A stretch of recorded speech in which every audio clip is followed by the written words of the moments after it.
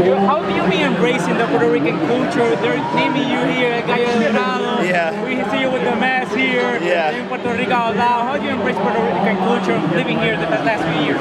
Man, just going to the beach all the time, like having fun. Everyone here likes to fight and drive fast. So these are exactly my type of people. El Gallo Dorado, a lot of people expect a lot from this fight. You have been prepared for a long time. What do you think you have to adjust on these few hours before you go to the ring and fight? Yeah, I think it's going to be a really crazy crowd. I think everyone's going to be super, super loud. So it's about not letting the nerves and adrenaline get to you.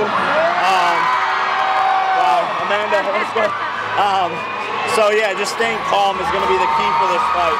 You have, a lot of things that it's getting better every time. You're donating the money to boxing bullies. What does it mean to keep helping boxing here in Puerto Rico?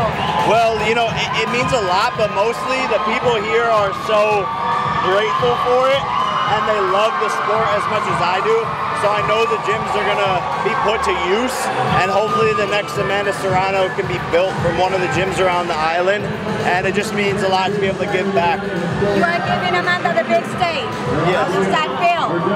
It feels good. There's a little pressure off of my shoulders, but that's what she deserves. It's her home island, and she's the star here. You hear how loud everyone gets for her, and that's what she deserves. So. Jake, welcoming for you that you have been receiving here in Puerto Rico? Man, I didn't really know what to expect. I guess I just was, just myself, and yeah, just wanted to do an event here for the longest time. I met with one of the head people at the Pro Boxing Commission, and he was like, hey man, we haven't had a fight here in decades. Like, we need your help. And so we just eventually made it happen, and it took a lot of work and some adjustments and things, but I think now moving forward, you're going to see a lot more fights here. Jake, just out of interest, we see Amanda Serrano on the main event. She's always flirted with a fight with Katie Taylor. We know Katie Taylor is obviously promoted by Eddie Hearn. Yourself and Eddie have always gone back and forth now, but where it stands now, what's your relationship like with Eddie Hearn, and what do you sort of think of him at this moment? Well, I think he's a typical person in boxing, says a lot, promises a lot, but doesn't deliver. His mouth is bigger than everything else he does, and basically we've been trying to make that fight happen, all the negotiations, everything, and it's just really difficult to work with them.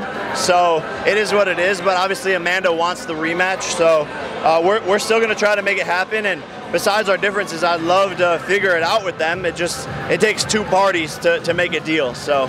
It's been about a year since you lost to Tommy Fury. How much have you grown since then? And is that rematch still on the table for yourself? Yeah, for sure. I think it has to happen at some point. But I'm a completely different man, a completely different boxer. So much can change in a year, and I encourage everyone at home to really feel that. And you can become a whole new person, a whole new everything, and that's really what happened in my life. So it feels a lot longer than a year ago for me. Welcome right here. Jake, it's Puerto Rican Kid KG with Fight Hype. Two questions for you. I know you don't want to look past Ryan Borland, but is there a bigger fight in boxing than you versus Canelo? I don't think so. Yeah, it's got to be top 5, and I think it will happen at some point. I've been talking about that for a couple of years now.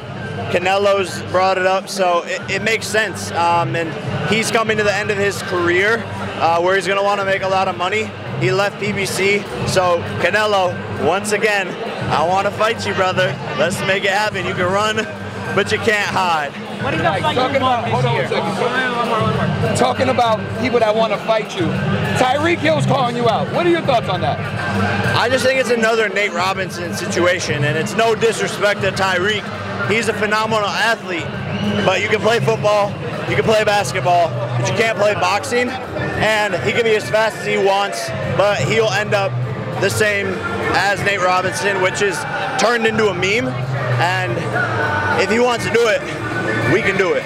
Jake, another one I wanted to ask you about. Yourself, you've shared the ring with great combat sports athletes. Someone who's always had jibes at you from my shores is Carl Froch. Do you ever think that Froch would ever come out to retirement to fight you? Of course he would. He wants payday. Of course, bro. All these guys will fight me. I'm the new Floyd Mayweather in the sport, seriously, because I make my own decisions and I know how to get the business contracts done. I do the biggest pay-per-views and I'm my own boss, so I can move and go wherever I want. So yes, I am the new Floyd in the sport, and yes, everybody wants to fight me. With everybody wanted to fight you, what is the fight you want this year? Canelo, the KSI. I want a lot of fights. But I think the number one on the list would be Canelo. They're saying that you're not prepared for a fight like this. What do you have to say to them?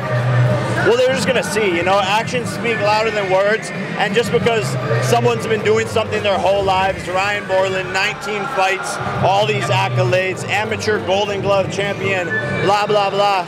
But I've been doing it for 4 years and I've been doing it better. So they're gonna see who the better athlete is and who the better fighter is on Saturday night. Bonita Radio, how's moving to Puerto Rico has helped you transition and becoming a boxer? Man, there's so much focus here and peace. There's no distractions, and I pretty much just box all day long, twice a day. And being on the island is the best place to train. Running on the beaches, swimming in the ocean, all the amazing fighters down here to spar with, it's the best spot. Send a message to the fans. Man, I just love it. Don't blink on Saturday night. I'm gonna knock this guy out. Thank you. Thank you. Jake.